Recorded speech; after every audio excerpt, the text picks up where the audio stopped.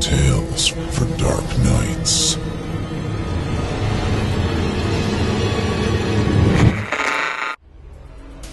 The following performance is a second-round entry in the 2016 Evil Idol competition, and you, the listener, get to help decide who wins. Like what you hear? Click the thumbs up. Don't care for it? Click the thumbs down. Good luck to all of our contestants.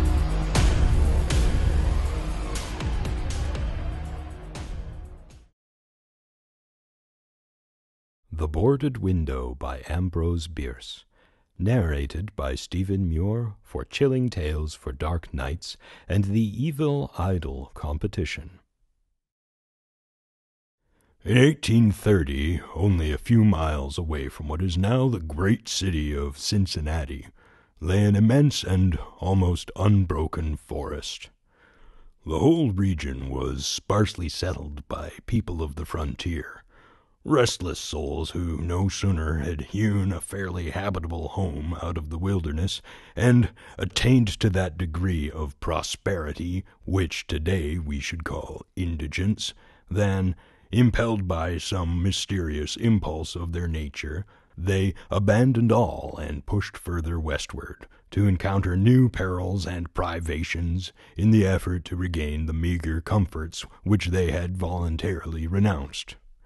Many of them had already forsaken that region of the remoter settlements, but among those remaining was one who had been of the first arriving. Now he lived alone in a house of logs, surrounded on all sides by the great forest, of whose gloom and silence he seemed a part, for no one had ever known him to smile nor speak a needless word. His simple wants were supplied by the sale or barter of skins of wild animals in the river town, for not a thing did he grow upon the land which, if needful, he might have claimed by right of undisturbed possession. There were evidences of improvement, a few acres of ground immediately about the house that had once been cleared of its trees, the decayed stumps of which were half concealed by the new growth that had been suffered to repair the ravage wrought by the axe. Apparently the man's zeal for agriculture had burned with a failing flame, expiring in penitential ashes.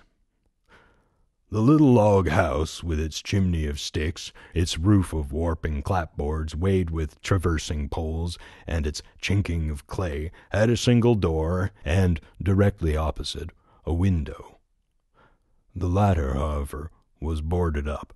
Nobody could remember a time when it was not, and none knew why it was so closed. Certainly not because of the occupant's dislike of light and air, for on those rare occasions when a hunter had passed by that lonely spot, the recluse had commonly been seen sunning himself on his doorstep if heaven had provided sunshine for his need. I fancy there are few persons living today who ever knew the secret of that window, but I am one, as you shall see. The man's name was said to be Murlock. He was apparently 70 years old, actually about 50. Something besides years had had a hand in his aging. His hair and long, full beard were white, his gray, lusterless eyes sunken, his face singularly seamed with wrinkles which appeared to belong to two intersecting systems. In figure he was tall and spare, with a stoop of the shoulders, a burden-bearer. I never saw him. These particulars I learned from my grandfather, from whom also I got the man's story when I was a lad. He had known him when living nearby in that early day. One day Murlock was found in his cabin, dead. Now it was not a time and a place for coroners and newspapers, and I suppose it was agreed that he had died from natural causes, or I should have been told, and should remember. I know only that with what was probably a sense of the fitness of things, the body was buried near the cabin, alongside the grave of his wife, who had preceded him by so many years that local tradition had retained hardly a hint of her existence. That closes the final chapter of this true story, excepting, indeed, the circumstance that many years afterward, in company with an equally intrepid spirit, I penetrated to the place and ventured near enough to the ruined cabin to throw a stone against it, and ran away to avoid the ghost which every well-informed boy thereabout knew haunted the spot. But there is an earlier chapter, that supplied by my grandfather.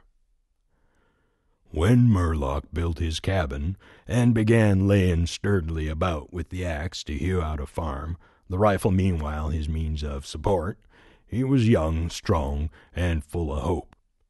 In that eastern country whence he came, he had married, as was the fashion, a young woman in all ways worthy of his honest devotion, who shared the dangers and privations of his lot with a willing spirit and a light heart.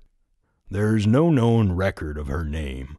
Of her charms of mind and person tradition is silent, and the doubter is at liberty to entertain his doubt. But God forbid that I should share it. Of their affection and happiness there is abundant assurance in every added day of the widowed man's life. For what but the magnetism of a blessed memory could have changed this venturesome spirit to a lot like that? One day Murdoch returned from gunning in a distant part of the forest to find his wife prostrate with fever and delirious. There was no physician within miles, no neighbor, nor was she in condition to be left to summon help. So he set about the task of nursing her back to health.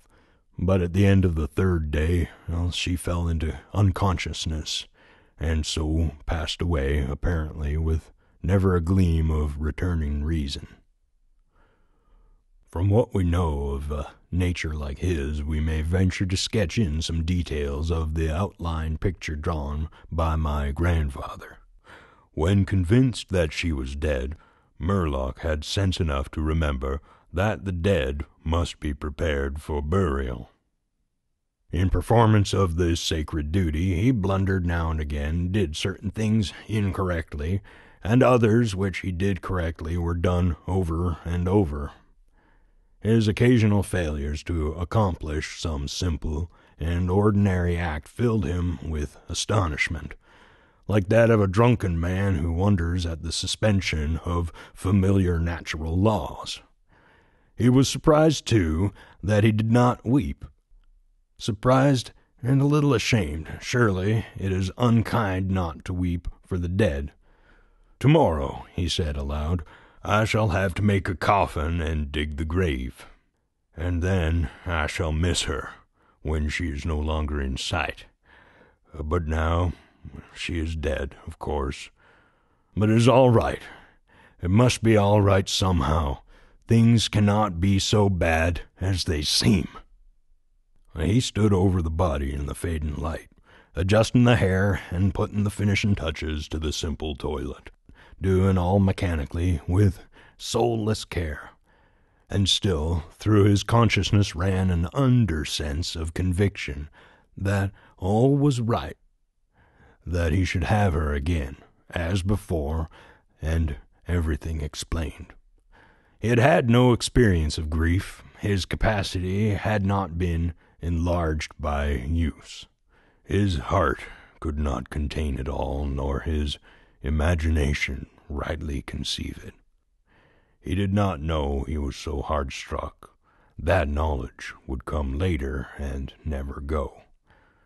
Grief is an artist of powers as various as the instruments upon which he plays his dirges for the dead, evoking from some the sharpest, shrillest notes, from others the low, grave chords that throb recurrent like the slow beating of a distant drum. Some natures it startles, some it stupefies. To one it comes like the stroke of an arrow, stinging all sensibilities to a keener life. To another, like a blow from a bludgeon, which, in crushing, benumbs. We may conceive Murlock to have been that way affected. For, and here we are upon surer ground than that of conjecture, no sooner had he finished his pious work than, sinking into a chair by the side of the table upon which the body lay, and noting how white the profile showed in the deepening gloom, he laid his arms upon the table's edge and dropped his face into them, tearless yet and unutterably weary. At that moment came in through the open window a long wailing sound, like the cry of a lost child in the far deeps of the darkening wood. But the man did not move. Again, and nearer than before, sounded that unearthly cry upon his failing sense. Perhaps it was a wild beast, perhaps it was a dream, for Murlock was asleep. Some hours later, as it afterward appeared, this unfaithful watcher awoke, and lifting his head from his arms, intently listened. He knew not why. There, in the black darkness by the side of the dead, recalling all without a shock, he strained his eyes to see, he knew not what.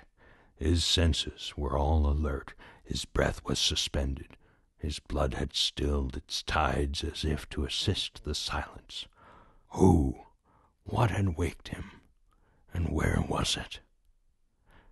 Suddenly the table shook beneath his arms, and at the same moment he heard, or fancied that he heard, a light, soft step, another, sounds as of bare feet on the floor. He was terrified beyond the power to cry out or move. Perforce he waited there in the darkness, through seeming centuries of such dread as one may know, yet live to tell. He tried vainly to speak the dead woman's name, vainly to stretch forth his hand across the table to learn if she was there. His throat was powerless, his arms and hands like lead. Then occurred something most frightful. Some heavy body seemed hurled against the table with an impetus that pushed it against his breast so sharply as nearly to overthrow him, and at the same instant he heard and felt the fall of something upon the floor with so violent a thump that the whole house was shaken by the impact. A scuffling ensued, and a confusion of sounds impossible to describe. Murlock had risen to his feet. Fear had by excess forfeited control of his faculties. He flung his hands upon the table. Nothing was there. There is a point at which terror may turn to madness, and madness incites to action, with no definite intent, from no motive but the wayward impulse of a madman. Murlock sprang to the wall, with a little groping seized his loaded rifle, and without aim discharged it. By the flash which lit up the room with a vivid illumination, he saw an enormous panther dragging the dead woman toward the window, its teeth fixed in her throat. Then there were darkness, blacker than before, and silence, and when he returned to consciousness, the sun was high, and the wood vocal with songs of birds. The body lay near the window, where the beast had left it when frightened away by the flash and report of the rifle. The clothing was deranged, the long hair in disorder, the limbs lay anyhow. From the throat, dreadfully lacerated, had issued a pool of blood not yet entirely coagulated. The ribbon with which he had bound the wrists was broken. The hands were tightly clenched. Between the teeth was a fragment of the animal's ear. Thanks for listening. If you haven't already, don't forget to cast your vote for this contestant via a thumbs up or thumbs down vote. By doing so, you'll help us determine who will become the next permanent member of our voice acting team. At the close of voting on August 15th, based on your votes, the top 25 contestants will advance to the third round, which begins September 1st, based entirely on your votes. Thank you for voting and for helping to spread the word. You're listening to Chilling Tales for Dark Nights. I'm Steve Taylor, host of Chilling Tales, the podcast, encouraging you to turn off the lights and turn on the dark. Chilling Tales for Dark Nights.